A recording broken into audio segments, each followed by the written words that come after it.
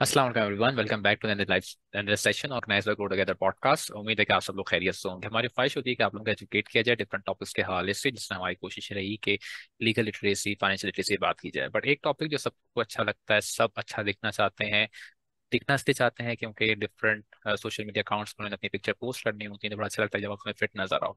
इन सब बातों को हम डिस्कस करेंगे, कितना आसान है इस तरह से करना। तहा से अस्सलाम वालेकुम ताहा। वालेकुम अस्सलाम। क्या हाल है आपके उधर से? I am good, fine, thank you so much. बहुत मजा आएगा आपसे बात करके। First of all thank you so much for accepting invitation. सारी बातें करेंगे, खास तौर पे कि यार हर बंदा अपने आप को दिखाना चाहता है, फिट देखना चाहता है, अच्छे अच्छे कपड़े भले अच्छे बिल्कुल। ना, बट एक पर्सनैलिटी वाइज, एक बॉडी वाइज के यार लोग अट्रैक्ट करें। बट बिल्कुल। आपकी अपनी जर्नी कहाँ से स्टार्ट होती है? अच्छा, मेरी जर्नी जो है ना फिटनेस की, वो बिल्कुल ही डिफरेंट है एज कम्पेयर टू अदर्स जो कि फिट इन्फ्लुएंसर्स या फिटनेस मॉडल्स आजकल के हैं ना, उन सब से बिल्कुल ही मुख्तलिफ है। मैं आपको थोड़ा सा जो है वो बैक लेके चलता हूँ। बैक इन 2008 2009, मैं कितने साल का था, 15-16 साल का होंगे ना। This is when I actually started working out at a gym. और workout, grade sure, I was all nine like I guess. always 2008 2009 में। एट, हाँ नहीं, ग्रेड नाइन में होंगे उस टाइम पे हाँ, आप, आई गेस। मैं उस वक्त, हाँ, 8-9 है में ना? था, आई थिंक। हाँ आई हाँ थिंक हाँ। हाँ हाँ, उस बिल्कुल ऐसा ही टाइम, है कि हाँ हाँ, 8-9 और 2010 में आई थिंक मैंने मैट्रिक पास किया था। मोस्ट प्रॉब्ली ऐसे ही कुछ था। हाँ हाँ। क्योंकि 2011 से 2013 तक मैं जो है वो उधर था, आत्म जी में एंट्री किया। एनीवेज, 8-9 क्लास में मैंने जो है वो जिम स्टार्ट किया। उसका रीज़न ये था कि I was sexually abused as a kid when I was 11 years old. और 11 से लेके 14-15 साल तक जो है वो मैं वही चीज़ फील करता रहा। बट उससे हुआ ये कि it gave me a lot of anger issues. I had a lot of anger issues. I was always angry at my parents, always angry at my siblings, always angry at my siblings as well. It was also ruining my, uh, you know, the relationship I had with my studies. I used to be a very good student, but जब मैं इतना सब कुछ गुजार रहा था, emotional था, और मेंटल हेल्थ जो है वो मेरी ऑफ, अगेन ये सब चीज़ें जो कि अब जाके मैं रियलाइज करता हूँ कि ये हम्म। इश्यूज थे मेरे साथ। उस जमाने में तो बिल्कुल आप ब्लैंक होते हैं ना, बिकॉज आप छोटे से बच्चे होते हैं। क्या आप 14 11 12 13 14 साल क्या उम्र होती है? कुछ भी नहीं होती इस उम्र में। तो लोग जो है वो बस खेल कूद करते हैं। तो जब इतने सारे इश्यूज हो गए, मैंने एंगर मैनेजमेंट की क्लासेस स्टार्ट की। वहाँ पे सीखा कि एंगर को जो है वो आप कह लें, एक तरीके से मिटिगेट करने का तरीका ये है कि उसको कंस्ट्रक्टिवली चैनल किया जाए किसी और चीज़ में। ठीक है, आप चैनल को जब बस गायब नहीं कर सकते with snap of your finger. You can't be like कि अभी आप गुस्से में हैं और अचानक से आप गुस्सा ठंडा कर लें या पी लें, ऐसे नहीं होता। Not possible. अम, गुस्से को जो है वो आपने चैनल करना होता है किसी न किसी तरीके से। और मेरे लिए जो है वो जिम वो एक चैनल बना जहाँ पे मैंने ना कंस्ट्रक्टिवली अपना गुस्सा निकालना शुरू किया। And then it made me feel better about my self, कि मैं जो है वो एक्सरसाइज भी अच्छी कर पा रहा था, क्योंकि इतना गुस्सा था ना, मैं ज़्यादा अपने आप को पुश करना पा रहा था। उसका एक और रीज़न ये भी था कि because I was sexually abused, I didn't want anyone to make me feel like that ever again. So I wanted to be stronger. I wanted to be fit, ताकि अगर कोई आइंदा मेरे से ट्राई करे, मैं उसकी पिटाई कर दूं और मैं उसको करने न दूं। मेरे अंदर इतनी ताकत होनी चाहिए कि मैं कर दूं। अगेन आप सोचें कि 14-15 साल का बच्चा जो है वो ये चीज़ें सोच रहा है।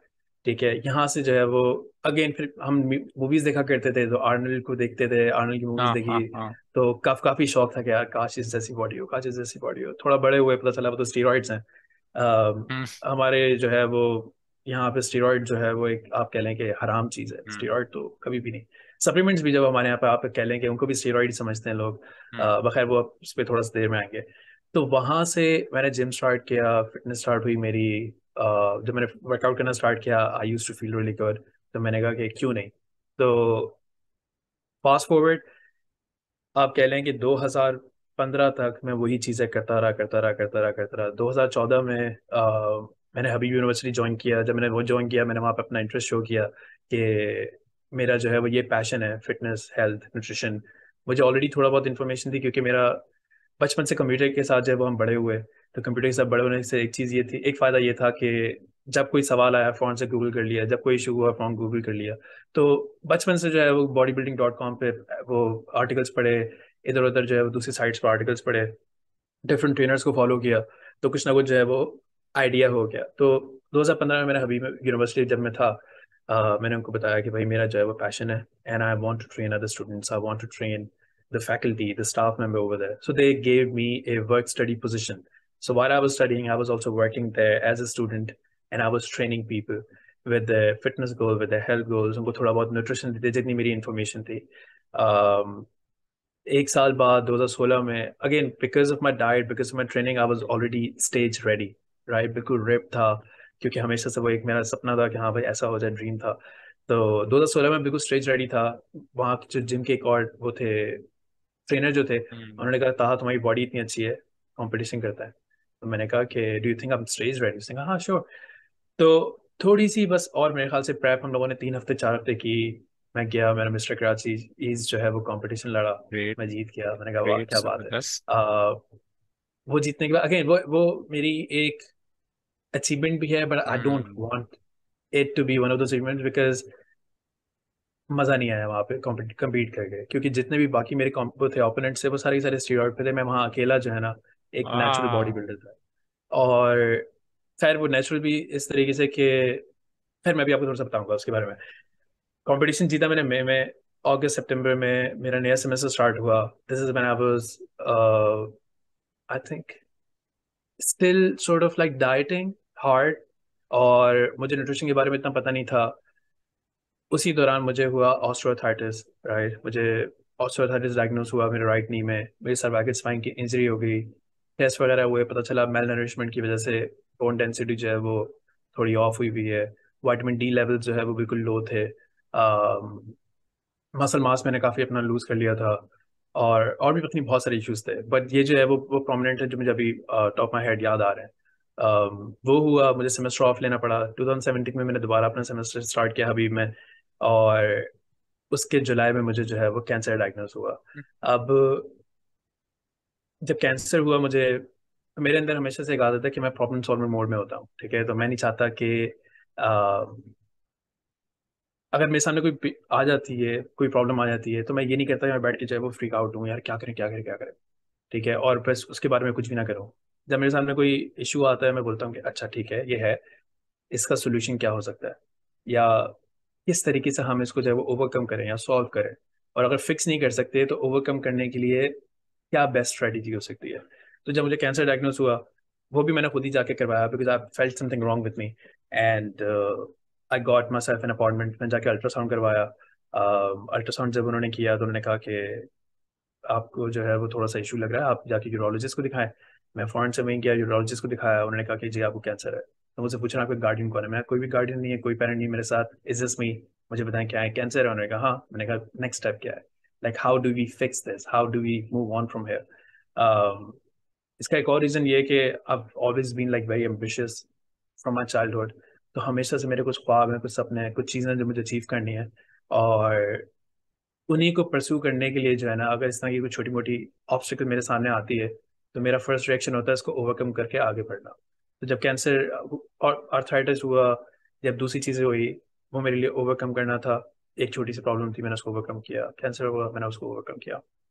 अब while I was on bed rest, surgery करवाने के बाद, I had testicular cancer, so I had to remove one of the testes to so that it doesn't spread. Because एक मेरे maternal uncle है, he probably had the same thing, and then his tumor metastasized, and then he died of it, जो कि उनका बाद में prostate cancer बन गया। So मुझे इस चीज़ का पता था, तो जब मुझे हुआ तो मैंने कहा नहीं नहीं, कोई रिस्क नहीं लेना, और I don't want to die, right? I was what, 22 years old, जब मैं 22 साल का था जब मुझे कैंसर हुआ। तो मैंने कहा ऐसा कुछ भी नहीं करना जिसमें रिस्क हो, और मुझे जो है वो हेल्थ को कोई पोटेंशियल यू नो कोई कोई कोई पोटेंशियल रिस्क हो आप कह लें। तो मैंने सर्जरी के बाद रिमूव करवाया। अब मुझे नहीं पता था कि उसके बाद कितने इश्यूज होंगे मुझे। First, mild depression because of hormonal fluctuation. I am a big man, right. तो मेरा वेट है 87-88। तो उसको सपोर्ट करने के लिए बॉडी की एक स्पेसिफिक नीड है, ठीक है। टेस्टोस्टेरोन की एक स्पेसिफिक नीड है, because our body like as a man, हमारी जो बॉडी है, हमारी बॉडी कहाँ टेस्टोस्टेरोन प्रोड्यूस करती है? टेस्टिस में। अब अगर आप दो टेस्टिस इसलिए हैं, उसका एक रीज़न है कि आपकी बॉडी की जो है स्पेसिफिक नीड्स है उसकी पूरी हो सके. Since I don't have one और मेरी नीड ज़्यादा है because again I am packing on so much muscle mass, मैं एक्सरसाइज करता हूँ, सब कुछ करता हूँ, उसकी वजह से जो डिफरेंट कॉम्प्लिकेशन है वो ये है कि mild bouts of depression, mood swings. मैं अगर अभी बैठा हूँ सब कुछ अच्छा है, थोड़ा सा स्ट्रेस होगा and then I get depressed all of a sudden and I'll be, feeling mellow. I wouldn't want to do anything. ना उठ के दिल करता है कि जाके मैं खाना खाऊं, कुछ भी नहीं, बस एक कोने में लाइट्स बंद करके डिम करके बैठे रहना का दिल करता है. सो खैर, सर्जरी हो गई, सब कुछ हो गया. While I was in bed rest, this is when I like started to see or realize कि फिटनेस और हेल्थ एक वाहिद ऐसी चीज़ है जो कि पिछले 8 7 8 सालों से जो मेरे साथ थी. ठीक है, बाकी सारी चीज़ें ऊपर नीचे होती रहती है, मेरी पढ़ाई ऊपर नीचे होती रही, डिफरेंट चीज़ें ऊपर नीचे होती रही, काम जो थे इधर उधर के वो सारे ऊपर नीचे होते रहे, बट फिटनेस वो वाहिद एक ऐसी चीज़ थी जो कि साथ रहे.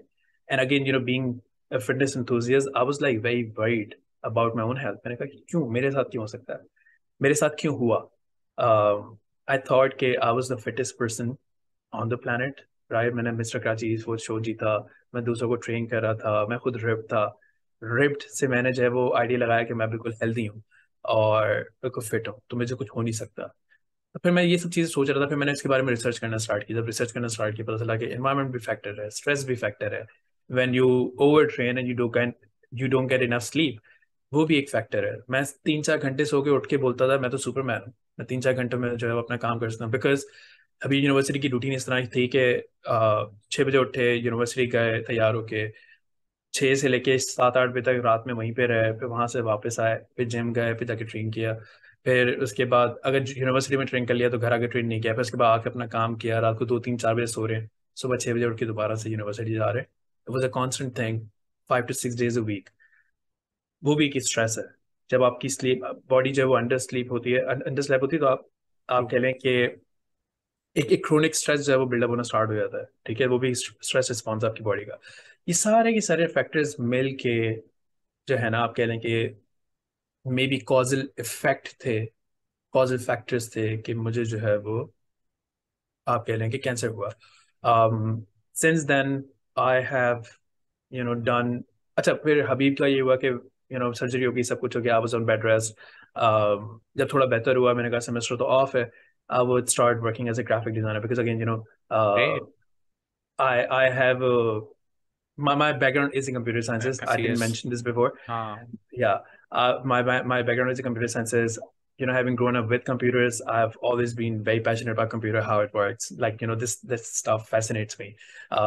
टेक का जितना स्टफ है fascinates me. मोबाइल जब नए नए आना शुरू हुए, टेक स्टफ आना शुरू हुआ, तो मैंने कहा कैसे होता है, क्या होता है, क्यों है.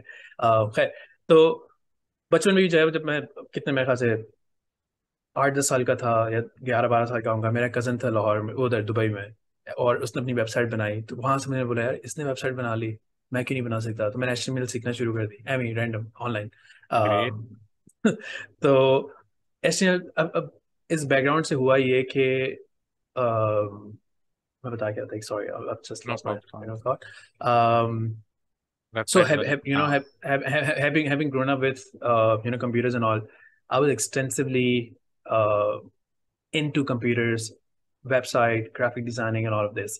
तो जब मैंने अभी ज्वाइन किया as a CS major join किया, after a year I realise it's not something that I would want to pursue. मेरे इंटरेस्ट चेंज हो गए थे, कैलकुलस बार बार फेल हो रहा था. सो मैंने कहा अगर 2 दफ़ा 3 दफ़ा ट्राई कर लिया नहीं हो रहा, आगे बढ़ जाओ. उस पर बैठ के कितनी दफ़ा ड्वेल करूंगा, कितनी दफ़ा उसी को ट्रू. बार बार करता रहूंगा. That's just not me. If there something, उसको ट्राई किया, अच्छे तरीके से ट्राई किया, डिफरेंट परस्पेक्टिव से ट्राई किया, 2 3 डिफरेंट नए प्रोफेसर से लेके पढ़ के ट्राई किया, नहीं हो रहा, let's just move on, may move be on. It's not for me. I shouldn't be like everyone कि नहीं बस कैलकुलस में फिक्सेट हो जाओ, ऐसे नहीं होता. मैंने अब स्विच किया, I started doing communication and design, so I started film making, journalism, creative designing, creative thinking, film making तो मैंने बताया, I think photography as well. तो वो सब करने के बाद जो है आप कह रहे हैं कि फिर उसके बाद उन्हीं के दौरान जो है मैंने फीचर फिल्म भी की. एक प्रोजेक्ट गाजी थी, पाकिस्तान की first ever super hero great. Movie, और उसमें हुमायूं सईद और शरियाब जबरदस्त. मुनव्वर और सायरा शेरोज, आई थिंक ये सारे लोग थे. तो उनके साथ जो है वो थोड़ा सा काम किया, शॉर्ट मूवीज में काम किया, प्रोजेक्ट कह रहा हूँ, म्यूजिक वीडियोज में काम किया. ये सब करने के बाद आई रियलाइज के these are not the things that I'm into very much. So fitness and nutrition was something that I was really passionate about. And then जब मैंने सब कुछ इतना सारा सीख लिया और जब मैं बाकी जाके लोगों से मिलता था तो वहां पे बहुत बड़ा गैप था, हम्म। बहुत बड़ा गैप. हमारे यहाँ ट्रेनर्स जो है ना, उनको like majority of the trainers they don't know shit, they don't know what they talking about. आप उनको जाके बोलें कि मुझे वेट कम करना है, आपको बोलेंगे जंप पे शुरू कर दो. क्यों करो? फैट बर्न करते हैं. नो, हाँ नो एक्सरसाइज हाँ, डज यूं दैट. चला ना आजकल 30 डेज चैलेंज, 15 डेज चैलेंज, तो स्पेशली जब फोर्टी विंटर टू आता है, डेज रमजान चैलेंज, आता है. 38. ये क्या सीन है? ये बस लोगों ने एक रैंडम चीजें बना दी. उन रैंडम जो है वो टाइम्स में आपको जो है वो मोटिवेट करके कुछ ना कुछ करवा देते हैं. जब आप एक, let's suppose if there's someone who eats junk food 7 days a week, who doesn't train at all, उसकी sleep habits बिल्कुल ऑफ होती हैं, पानी हाइड्रेशन जो लेवल है हम्म वो बिल्कुल ऑफ है. अगर वो बंदा 30 दिन के लिए वो सब आदतें छोड़ के नई आदतें अपना ले, जंक फूड खाना बंद कर दे, एक्सरसाइज शुरू कर दे, सब्जियां खाना शुरू कर दे, मोर प्रोटीन कंज्यूम करना शुरू कर दे, और स्लीप अपनी इंप्रूव कर दे, तो ऑफ कोर्स उसका वेट कम होगा, ऑफ कोर्स वो थोड़ा एक्टिव हो जाएगा, ऑफ कोर्स वो थोड़ा अच्छा लगने लगेगा. But these are not habits, hmm. Right? ये आपने एक छोटा सा टाइम चेंज लेके आए अपनी रूटीन के अंदर. As soon as this 30-day period ends, over they go back to the same old habits. They normal start routine. eating junk food again. They stop exercising. Their sleeping habits go down the drain. And then they go back to the same place they were before. तो कितना sustainable हुआ? Sustainable नहीं है. क्या फायदा हुआ? एक हफ्ते की खुशी. और एक हफ्ते की खुशी की वजह से आपने एक पूरा महीना जाया किया, आपने पैसे जाया किए, आपने आई इतनी गेस एनर्जी बॉडी जाया की की. टफ टाइम भी है, मतलब उसके कुछ टाइम बाद नॉर्मल उस पर दोबारा जाना है तो उसके साथ भी आप जाती है. एक तरीके से उसके साथ भी ज्यादती है. But more than that, time and efforts mostly, हम्म. कि आपने इतने टाइम एंड एफर्ट्स लगाए, क्या हासिल किया? कुछ भी नहीं. हम जो लोग हैं ना, हम कुछ भी करते हैं तो हाँ हम उसका देखते हैं कि हमें हासिल क्या हुआ. हम अगर किसी को के पानी पिलाते हैं ना, तो हम फौरन से बीच में सोच रहे होते हैं, यार ये हमें क्या देगा. हाँ, कहीं ऐसे भी एक सबकॉन्शियसली हमारी एक एंटरटेनमेंट बन आदत गया है. है ये एक तरह की. ऑल दो कुछ वैसे करने कुछ नहीं होता हमारे पास, एक्टिविटीज वैसे भी हैं, तो एटलीस्ट एक कहीं एंटरटेनमेंट मिल जाती है आपको ये. एक एक एंटरटेनमेंट है, दूसरा यही है पैसे कमाने का तरीका है. On the other hand. कि ऑन द अदर हैंड, तो इस तरीके से ये बूट कैंप्स बेच बेच के लोगों ने बहुत पैसे बनाए. खैर, not the point of the top, hmm. Not the topic of this या. वीडियो और द पॉडकास्ट और द कॉन्वर्सेशन. तो मैं आपको बता रहा था कि यहाँ से जो है वो फैसिनेट होना स्टार्ट हुआ मैं, कि ये क्यों हुआ मेरे साथ.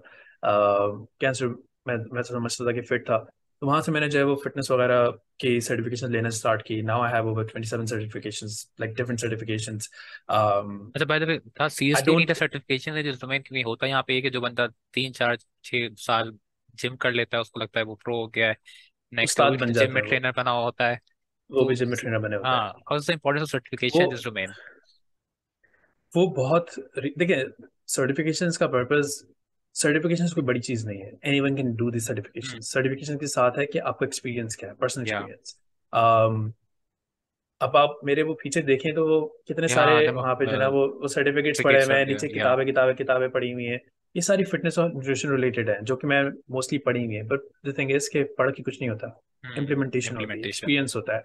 लोगों के साथ एक्सपीरियंस कैसा है आपका, लोगों को रिजल्ट्स मिल रहे हैं कि नहीं मिल रहे हैं, आप एविडेंस बेस्ड चीजें कर रहे हैं कि नहीं कर रहे. Like whatever you telling other person, is it evidence based और नॉट. मैं किसी को कह रहा हूँ जंप करके फैट बर्न कर लो, एविडेंस बेस्ड है कि नहीं. हम जो ट्रू. ज्यादातर चीजें कर रहे हैं वो रिसर्च बेस्ड करते हैं, हम साइंस पे चलते हैं, राइट? हम्म. तो हमारी जो अप्रोच है वो साइंटिफिक नहीं होती. वो क्यों नहीं होती? तो because of that reason, even though I have like so many certifications and I've read so much and know so much, I still feel like I know nothing. और उसी की वजह से मैंने एक जगह साइन अप किया, MNU, which is great. Mac Nutrition Universal. It's a year-long nutrition course which is evidence-based. और उसमें होता ये है कि they teach you the theoretical and the practical stuff as well. Everything evidence-based, everything that research has said works. तो जितने भी आप कह लेंगे स्टीरियोटाइप हैं, जितनी भी ऐसी चीजें जो हम लोग सुनते आ रहे हैं, ये बूट कैंप्स और यू नो फैट खाने से बंदा मोटा हो जाता है, या चीनी खाने से जो है वो बंदा मोटा हो जाता है, और शुगर फ्री डाइट वो चावल कोक नहीं खाने कंज्यूम करने से बंदे को चाहिए, कैंसर हो ये कम जाता है, खाने चावल चाहिए. नहीं खाने हाँ. चाहिए, रोटी नहीं छोड़ दो, ये कर दो वो कर दो. None of this is evidence based. Sure there are some people who have very specific reasons why they can't have roti or chawal or sugar. हम्म। अगर कोई डायबिटिक है उसको आप चीनी देंगे, sure it's harmful for them, और हाँ। right? Someone with celiac disease or Crohn's disease, they can't have gluten. So if you give them gluten, roti अगर उसमें देंगे और उसमें gluten है, of course it's gonna sort of fuck up their stomach or their health. If there's someone who's allergic to peanut, if you give them peanut, sure they're obviously gonna exactly. die because of it. But if there's someone who doesn't have any of these issues, why can't they have roti? Why can't they have sugar? Why can't they have peanut? The issue is not all of these foods. The issue is our approach to it and the way we consume all of these foods. अगर हम Pakistani diet की बात करें और जो 3 dishes हमारे यहाँ की देसी सबसे मशहूर है, बिरयानी, निहारी, पाए। बिरयानी आप देखें, उसमें वंस होता इन अ क्या है, वीक अगर मैं आपको बिरयानी कंपलसरी के है। बारे में बताऊं। फ्राइडे के अंदर नमाज के बाद बच्चे सब लोग खाना क्या बिरयानी खानी है लोगों को। नाश्ते में हाँ, हलवा पूरी है। ये मतलब डेज बने हुए नाश्ते आई में गेस हलवा फूड्स के पूरी है, पूरे के साथ साथ लाहौर में पंजाब वगैरह में बिल्कुल। इसका पाए का पाए और कॉन्सेप्ट ज्यादा निहारी, है कि वो करना है। हाँ। बिल्कुल ऐसा ही है। सो अब इन खानों में मसला नहीं है, मसला ये है कि हम जिस तरीके से ये खाना बनाते हैं हम्म। वो, और जिस तरीके से हम उसको खाते हैं वो। अब देखिए, साइंस कहती है कि आपकी डाइट जो है ना वो प्रोटीन हाई होना चाहिए, उसमें उसमें हाई का मतलब ये भी नहीं कि आप एक साथ में इतना इतना चावल डालो और इतनी बड़ी मुर्गी खा रहे हैं। No, this is not what it means. What it means is कि आपकी जो बॉडी की रिक्वायरमेंट है, हम्म। whether you work out or not, you need to have a sufficient amount of protein in order for your body to function optimally. ठीक है? Protein का काम से मसल गेन और मसल लॉस और इन सब चीज़ों में हेल्प नहीं होता। It's not only for satiation, there are other hundreds of other processes that are happening in your body, और उसके लिए प्रोटीन की ज़रूरत होती है। हम्म। ठीक है?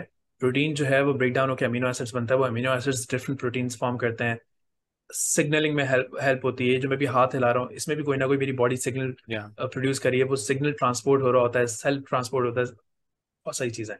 मैं यार नाम लेना शुरू करूँ तो आते वो 1 घंटा उसी में लग जाएगा, और मुझे सारे याद भी नहीं है। बट द पॉइंट इज कि अब आप बिरयानी की देखें, बिरयानी में क्या होता है, इतने चावल होते हैं, एक छोटा सा प्रोटीन का पीस पड़ा होता है, साथ में थोड़े वो हो गए। अब इसमें ये है कि it's a high carb diet, और कार्ब्स का ये है कि कार्ब्स विल मेक यू हाँ। फुल, हाँ, so sorry you to cut always you want यार। To eat more. I guess जो हमारी जो फूड खाने का जो आई गेस डिसीजन होता है वो टेस्ट के लिहाज से होता है। इसका मतलब टेस्ट जायका के किसमें लिहाज से कितना होता है, ज्यादा है। जिसमें जायका आ रहा है बिल्कुल ऐसा बस ही हम है, उसके पीछे दीवाने हैं। बिल्कुल ऐसा ही है। आप बिल्कुल सही कह रहे हैं।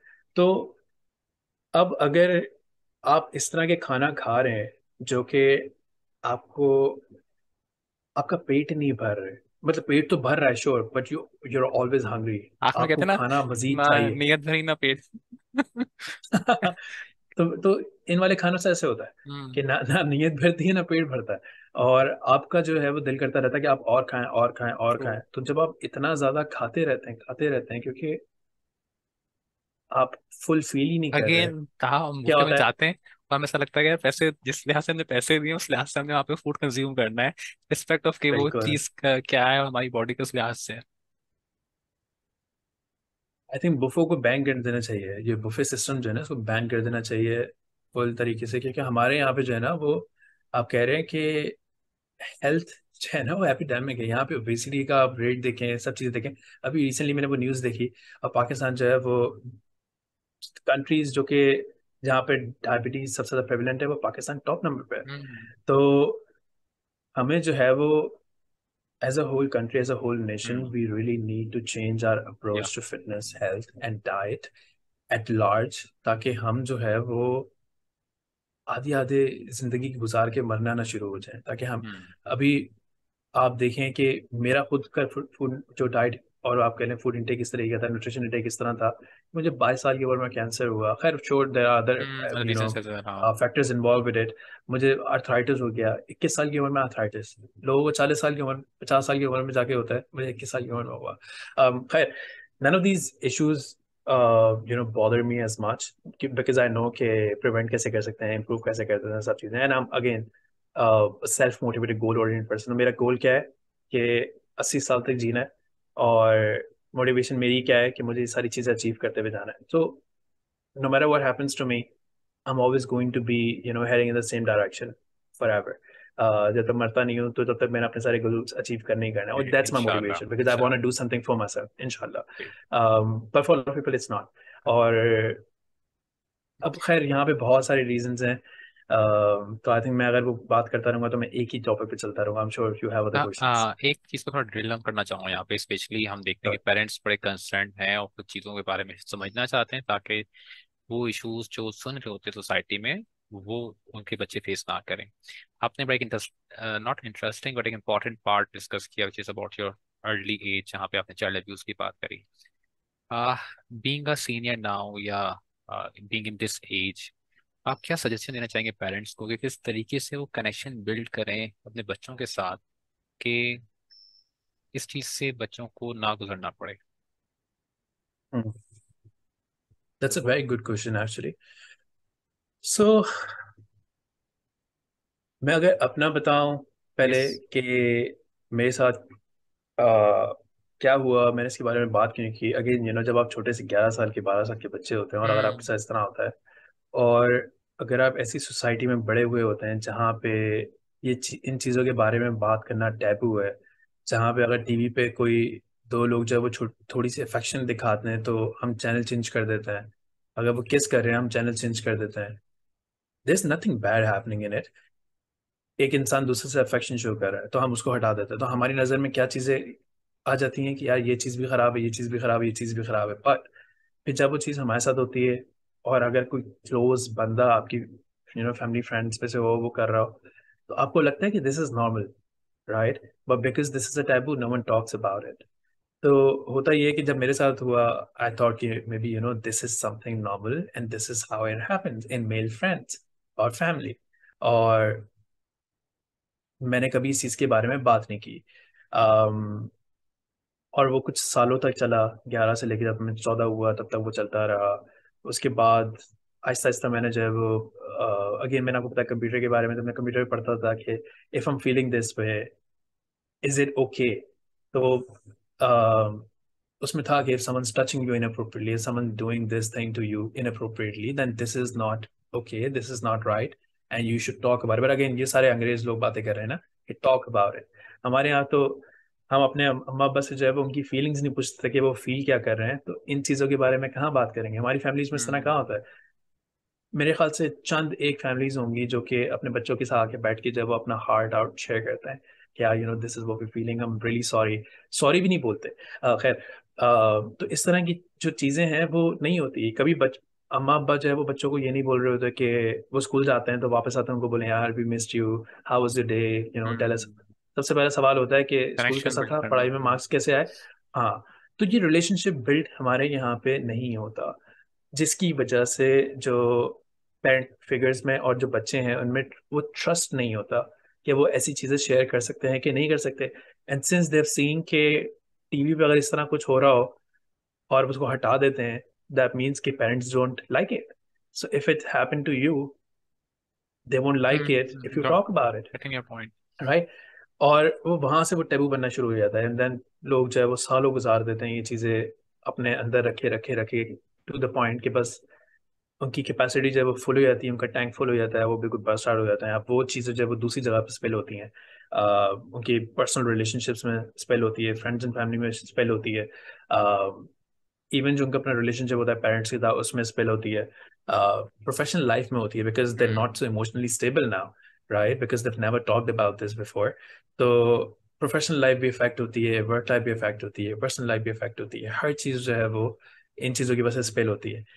How parents can talk about it, hmm. one, to understand कि this is something that happens worldwide। Again मैं पाकिस्तानी को इसलिए कह रहा हूँ क्योंकि अगर मैं उनको बोलूँ कि पाकिस्तानी बच्चों के साथ ऐसा होता है तो बोलते हैं बाहर भी तो होता है। या द पॉइंट इज नॉट कि पाकिस्तान में हो रहा है या बाहर हो रहा है, द पॉइंट इज कि इट इज अ गलत हो थिंग, रहा है। It happens. गलत हो रहा है, it is a thing. First is कि एक्सेप्ट करेंगे ये चीज़ हो रही है। अगर ये एक्सेप्ट नहीं करेंगे तो कभी भी जिंदगी में जो है ना वो, I think acceptance at large हमारे अंदर एक बहुत बड़ा इशू है कि हम चीज़ों को एक्सेप्ट नहीं करते। कोई चीज़ सही हो या गलत हो, सही भी एक्सेप्ट नहीं करते, गलत भी एक्सेप्ट नहीं करते। तो एक होता है कि एक्नॉलेज करना है ना चीज़ को, वो एक्नॉलेजमेंट भी हमारे अंदर बहुत कम होती है। खैर, बच्चों के साथ बैठें, उनको बताएं कि देखें ये चीज़ें एट लार्ज हो रही हैं, दुनिया में हो रही हैं। अगर तुम लोगों के साथ कोई इस तरीके से करे, कोई इनअप्रोप्रिएटली टच करे या कोई इस तरह की बात करने की कोशिश करे, बच्चों तुम लोगों को पता होना चाहिए कि हम पेरेंट्स जो है वो तुम्हारे गार्डियंस हैं, तुम्हारे या पेरेंट्स हैं, we are the ones who you can always come to for safety and security.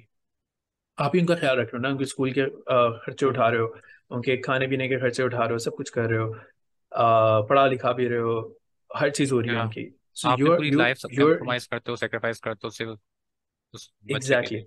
तो वो बच्चे आपकी रिस्पॉन्सिबिलिटी है. So you need to tell them कि दिस इज व्हाट हैपन. बाहर के मुल्कों में ये बहुत पहले से होता आ रहा है, उनको जो है वो सेक्स एड के थ्रू जो है वो चीज़ें समझा दी जाती हैं. फिर भी वहाँ पे होता है, क्योंकि वहाँ पे फिर पावर डायनामिक्स आ जाते हैं कि कोई बड़ा बंदा, बड़ी पावर वाला, किसी भी तरीके से जो है वो ज्यादती हो जाती है. खैर, पर हमारे यहाँ पे ये है कि पेरेंट्स को अपने बच्चों को बताना चाहिए है कि ये चीज़ें होती हैं, और अगर तुम लोग इस तरह करें ये गलत है.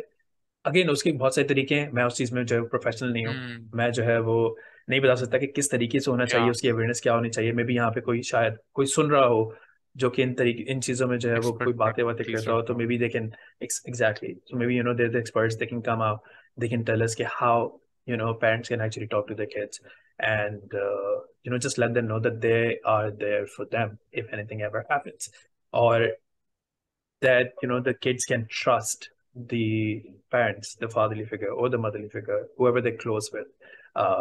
इसमें शर्माने की बात नहीं है, इसमें बुराई की बात नहीं है, इसमें फैमिली ऑनर का कुछ नहीं है, इसमें फैमिली इमेज की कोई बात नहीं है. It's very personal and very intimate. This is hmm. something that can and that does ruin people's life forever. So if you have uh, an ounce of power to make an impact in anyone's life, then please do, especially your kids.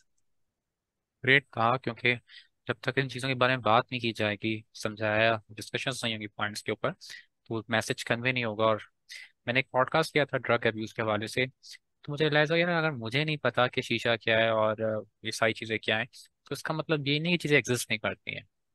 हमें Exactly. अपने आप को उस time के लिहाज से अपनी information को अपडेट करना पड़ेगा, क्या क्या चीज़ें चल रही सोसाइटी में, जिस तरीके से फिर आप उसको अ, बचा सकते हो अपने बच्चों को या अपने पास रहने वाले लोगों को। था नेक्स्ट पार्ट जो मैं डिस्कस करना चाहूंगा आपके साथ कि एक और प्रॉब्लम जो हम देखते हैं कि जब हम बात करते हैं फिटनेस की, इमोशंस वेलबींग की, तो एक बहुत पार्ट होता है कि अपने आप को नेगेटिविटी से दूर रखना, नेगेटिव अप्रोच से। और मैं आपकी अबाउट में पढ़ा, मैंने कहा था कि आप हर चीज़ में कुछ अच्छाई ढूंढने की कोशिश करते हैं। व्हाट इज इट बिल्कुल. अप्रोच कि आप उसके साथ अपनी ग्रोथ को जारी रख सकें? बिल्कुल. See, the mindset that I have developed is कि हर बुरी चीज में भी कोई ना कोई अच्छाई होती है. अब sure there are some things के, हम्म। जैसे अभी मैं आपको बता रहा था कि चाइल्ड सेक्सुअल अब्यूज, कुछ भी अच्छाई नहीं हो सकती उसमें. बट कुछ इस तरीके के इवेंट्स होते हैं, कुछ इस तरीके के इंसिडेंट्स होते हैं कि उसमें कोई ना कोई अच्छाई जरूर इंसान निकाल सकता है. Let's suppose if you were with someone in a relationship, let's say for years now, for 5 years now, and you both had a falling apart, you both went separate ways, वो relationship खत्म हो गया, ठीक है. Now you're just sitting and thinking कि यार मेरा तो इतना अच्छा relationship था, हम लोगों ने सोचा था कि हम शादी करेंगे, ये करेंगे, पर कुछ भी नहीं हुआ, ये भी हो गया, टाइम भी ज़ाया हो गया, ऐसे भी हो गया, वो भी हो गया. This is all negative या stuff, right? But maybe you can also think about कि sure मैंने 5 साल जो है वो लगाए वहाँ पे, but I've also learned a lot in those five yes. years. I have learned how to love someone. I have learned how to appreciate someone. Compassion क्या होता है मैंने वो सीखा. Maybe अभी नहीं, maybe this is not the right person. Maybe this was not the right time या to be with the right person. And I've learned कि मेरे ये वाले issues थे, उनके ये वाले issues थे, and how to move forward with them. So this mindset to always, look at the brighter side of anything, any event, is how I think I also move forward. अब मेरा एक मैंने programme launch किया था last year. मैंने उसमें जो है तकरीबन 50,000 रुपये मार्केटिंग में लगाया, सब कुछ किया. मेरे पास से 2 क्लाइंट्स आए, ठीक है. मेरा गोल था 50 से 100 क्लाइंट्स करने का, because of the group coaching program, और सिर्फ 2 क्लाइंट्स आए. अब मैं सोच रहा हूँ यार मैंने 50,000 रुपये ज़ाया कर दिए, इससे 2 क्लाइंट आए, मेरी तो ROI भी पूरी नहीं हुई, और जो मैंने इतना टाइम लगाया ये भी नहीं हुआ, वो भी नहीं हुआ, वो भी नहीं हुआ. फिर मैंने ब्राइटर साइड पे देखा, मैंने कहा मे बी इसका एक और रीज़न ये भी हो एंगल। सकता है ना कि लोग जिनको मैं अप्रोच कर रहा था, दे weren't द राइट पीपल, या एंड जो मैंने मार्केटिंग की वो भी सही नहीं थी. May B I should hire someone. सो या I learn my veg the way I went wrong. और तो फिर मैंने एक मार्केटिंग के बंदे को अप्रोच किया। दूसरा ये कि I was stressed a lot. सो मैंने कहा एक और अच्छी चीज़ ये है कि मेरे पास क्लाइंट्स नहीं है, because I was under so much stress कि मेरे क्लाइंट्स नहीं आए, पैसे नहीं हुआ, ये नहीं हुआ, वो नहीं हुआ।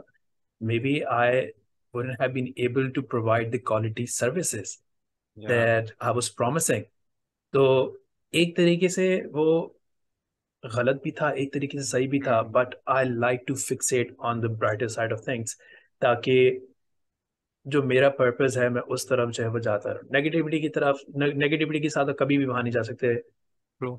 और अगर आप हमेशा नेगेटिव होंगे तो बस आप हर चीज में जो है ना गलतियां निकालते रहेंगे, कुछ सही भी हो रही होगी ना, आप बोलेंगे नहीं यार ये सही नहीं है, ये इसमें कोई मसला है। राइट। अभी हम जो है वो थोड़ी देर पहले ऑफ रिकॉर्डिंग में बात कर रहे थे ओबीएस सॉस की। तो या अगर मैंने आपको बताया प्रॉब्लम सॉल्विंग, तो अगर मैं एक दफ़ा मीट पे रिकॉर्ड करता हूँ, मीट में रिकॉर्डिंग नहीं होती इस तरीके से अगर आपका फ्री पैन हो। तो मैंने ओबीएस से रिकॉर्ड किया, ओबीएस में ऑडियो नहीं आई। फिर मैंने क्या किया, मैंने माइक को जो है वो दो लिंक कर दिए, मैंने दूसरा माइक लगा के दूसरा लिंक किया, उसमें वहाँ पे रिकॉर्डिंग कर दी। तो अगर मैं सिर्फ नेगेटिव या देखूँ कि नहीं हो रहा तो मैं बढ़ ही नहीं सकता। तो मैंने क्या किया, मैंने कहा यार I know my self, I know I can come up with solution, I did. और वो हो गया। अब ये कुछ बहुत स्पेसिफिक एग्जांपल्स थे, ठीक है। अब दूसरा इसका मैं आपको एग्जांपल दूं, मेरा कैंसर का एक्सपीरियंस, ठीक है। या अब अगर मैं ड्वेल करूं कि यार why did cancer happen to me, why मी, उसकी आई बंदा वाज मर डिफरेंट। जाए। हाँ हाँ, और मेरे साथ क्यों हुआ, कैंसर से तो लोग मरते हैं, मैं ना मर जाऊं, ये ना हो जाए, वो ना हो जाए। I'm just like dwelling on the negative thoughts. What it does is it starts to impact your body negatively, yes. right? और मेरे अगर दर्द नहीं भी होगा वो मेरे दर्द शुरू हो जाएगा। मैं अगर अच्छा कर भी रहा हूँ वो चीज़ें भी डाउन होने शुरू हो जाएंगी। Now because I am in such A negative mindset, मुझे कोई अप्रोच करेगा मैं उसको रिस्पॉन्स नहीं दूंगा। ट्रू। अगर कोई अपॉर्चुनिटी आएगी मैं बोलूंगा यार नहीं, Understood. I'm feeling so bad, I'm feeling so devastated, I'm probably going to die because I've been diagnosed with cancer। तो अपॉर्चुनिटी को भी छोड़ दिया और हर चीज़ बस down down down down down हो गई। But I saw this as a brighter side. मैंने कहा नहीं नहीं नहीं, मेरे तो गोल्स वो हैं, ये ambitions हैं, this is just a small hurdle in it, I need to overcome it so I can move forward। मैंने वो किया, अपॉर्चुनिटी आई, मैंने कहा हाँ sure, just give me a month, मेरी सर्जरी हो रही है, ये हो जाएगा, मैं उसके बाद आपके पास आ जाऊंगा। Great. अपॉर्चुनिटी भी मिल गई। उस माइंडसेट से भी बाहर आ गए। और you always just looking for that light at the end of the tunnel. अगर अभी मैं वहाँ खैबर पख्तूनख्वा से जब आ रहा था, वहाँ मैंने बहुत बड़े बड़े टनल्स देखे, और बस में टनल या में ना एक ही सोच रहा था, जब मैं टनल में जाता था अंधेरा शुरू हो जाता था, और बस में बैठ कर से देखता था कहाँ है लाइट, कहाँ है लाइट। और फिर मेरे दिमाग में वो कोड चल रहा था बार बार, you always seek the light at the end of the tunnel, always seek the light at the end of the tunnel. तो पूरे रास्ते जो है ना बस यही सोचता जा रहा था, मैंने कहा कि क्यों। अब यहाँ लोग सोचते हुए क्या जा रहे होंगे, अंधेरा हो गया रोशनी हो गई, मैं क्या सोच रहा हूँ, light the end of the tunnel. So again, maybe because of my experiences, my personal experiences that I have grown up with, maybe this is how I'm able to think like this. This is a very unique way of thinking, and a lot of people have said this कि ताहा तुम्हारे कोई मसला होता है तुम बोलते हो मसला नहीं है, जबकि हमें पता होता है कि तुम्हारे साथ मसले हो रहे हैं। you'd be dying but you wouldn't say that you're dying, you'd be like कि हाँ ये छोटा सा इशू हो गया but I'll overcome it। तो इसके अपने आप कह लेंगे प्रोज एंड कॉन्स हैं। प्रोज ये हैं कि you get to like really live your life. या कॉन्स ये हैं कि समटाइम्स जो है ना मैं ओवरलुक करता हूँ बहुत सारी चीज़ें, और उस ओवरलुक करने की वजह से ये होता है कि वो चीज़ जो है जब मुझे पता चलता है उस चीज़ के बारे में तो थोड़ा सा एग्जैजरेट हो चुकी होती है, थोड़ा सा आप कह लें कि एग्रीवेट हो चुकी होती है।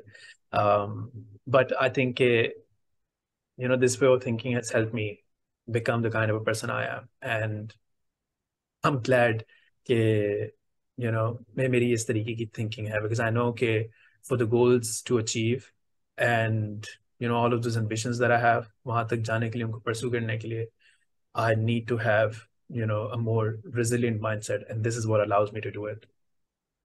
ग्रेट। कहा एक एक वर्ड बड़ा पावरफुल।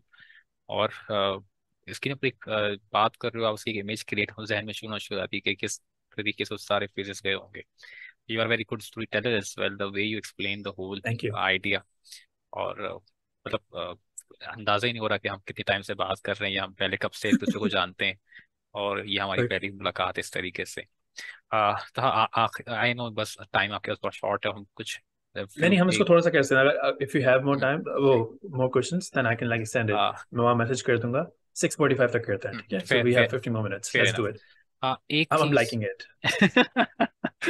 एक एक चीज जो सबसे इंटरेस्टिंग है, जो हम ऑफ द कैमरा की बात कर रहे थे, आ, आप फिट हैं क्योंकि आप कोच हैं या आप ट्रेनर हैं, आप मतलब आप इससे एसोसिएट हैं, तो एक माइंडसेट ये डेवलप हो गया कि यार ये लोग तो इंडस्ट्री के हैं या ये लोग इस डोमेन से ताल्लुक रखते हैं, तो इनका तो रूटीन है, तो ये लोग आसानी का फिट रखना कि मेरा तो मैं आया बैंकर, मैं इस पार्ट्स मेरे मतलब हेल्दी लाइफ स्टाइल को हमने एसोसिएट कर दिया विद द प्रोफेशन, और फिर हम उससे अपने आप को एक्सक्यूज देके जान छुड़ा देते हैं।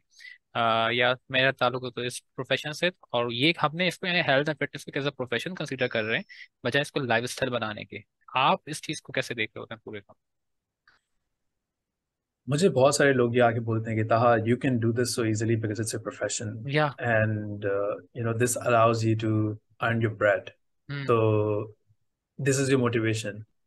And the one thing I always tell them is that, okay, sure, while this is my passion, this is, what allows me to lead a lifestyle that I am currently leading, or, will be leading later on.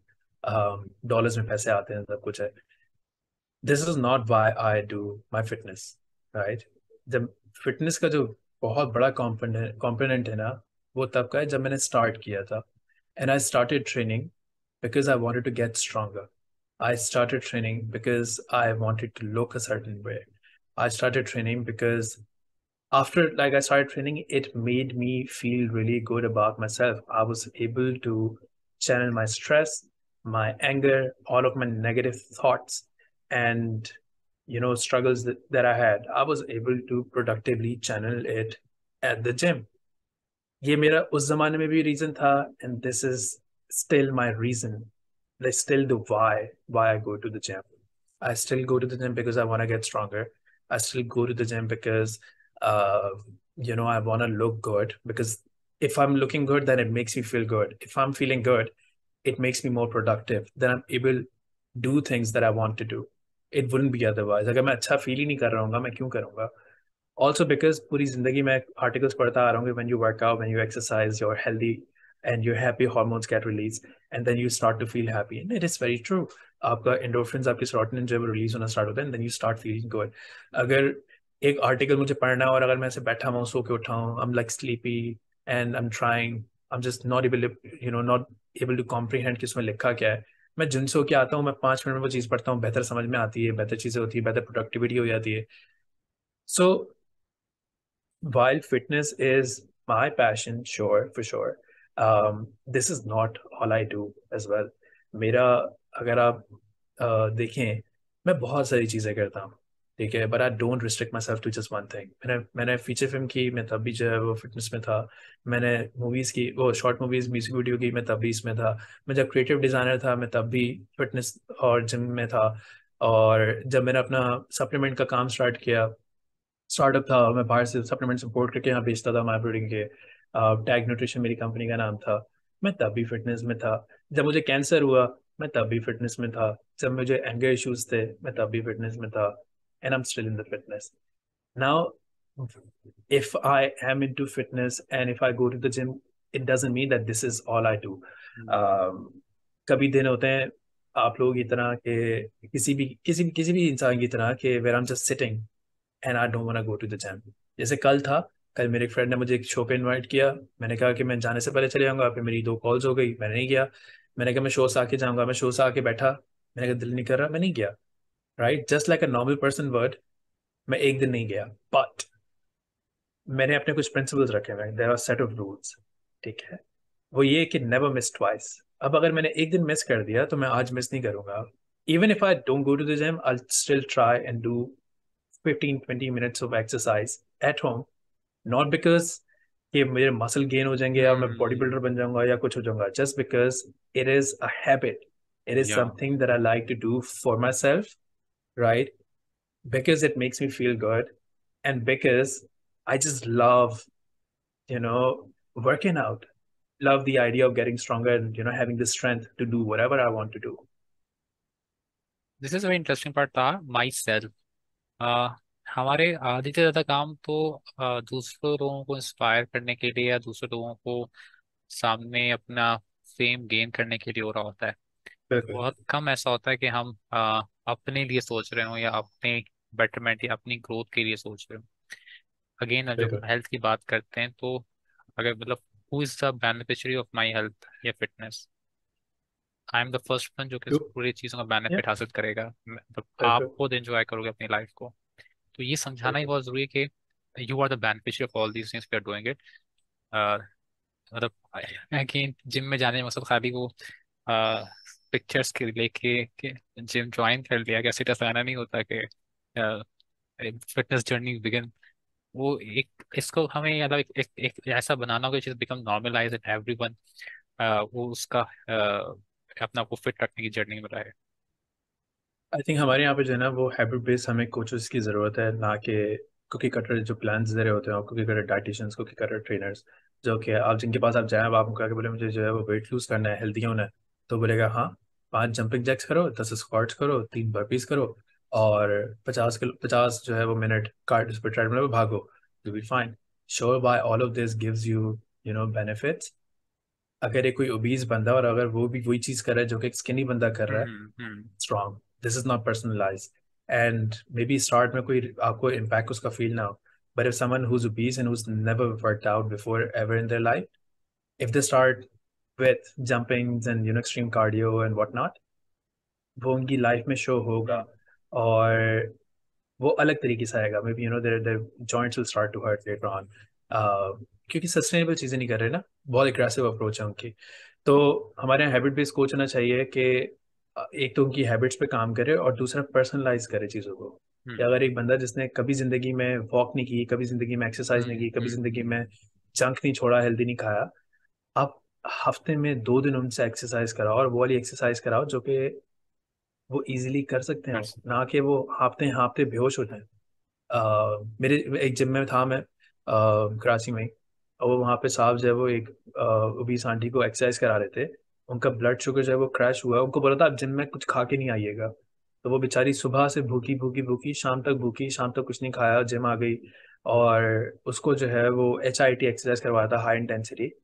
Someone who is not worked out like this, हम्म।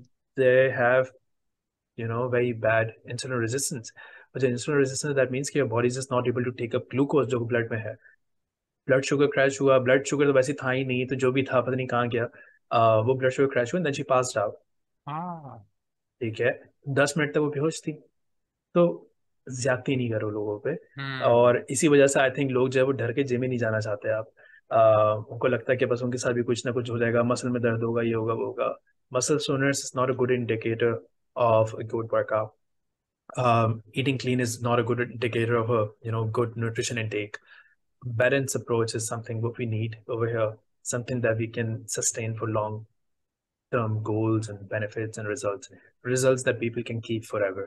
ना कि ये कि भाई की शादी है 5 kilo कम करा दिया अगले महीने, हम्म। और उसके अगले महीने 10 किलो गेन कर लिया, कोई इवेंट आ रहा है उसमें कर लिया, या बस एम ही बस 3 महीने 4 महीने के लिए जो है वो कोई बाहर ट्रिप लगा रहे हैं, तो पहले वेट लूज कर लिया, वहां से वापस आए तो उससे भी बड़े गुब्बारे बन गए। This is not how it should be like, right? अगर आप मेरी पिक्चर्स देखें back in 2016 when I won the competition, I look more or less the same.